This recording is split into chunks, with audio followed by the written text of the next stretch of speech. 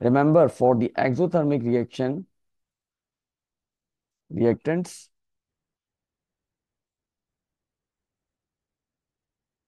at high energy state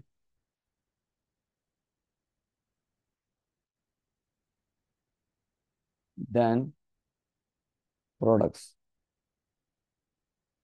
which means in case of endothermic reaction, you have reactants will be at lower energy state than the products. So I will make a line here like this for the reactants, and for the product we have a line on the right hand side like this. In between these two will be having energy hump. This is energy hump for the activation energy. This is activation energy.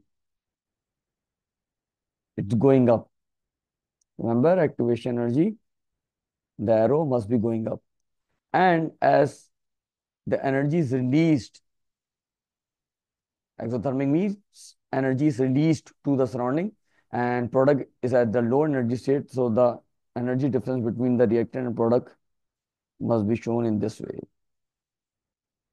Change in energy between reactant and product. Zn plus 2HCl, and we'll be getting Zn Cl2 plus H2.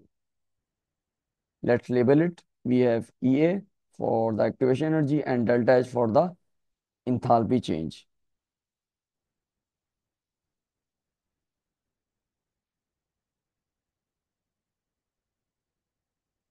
So this will be the final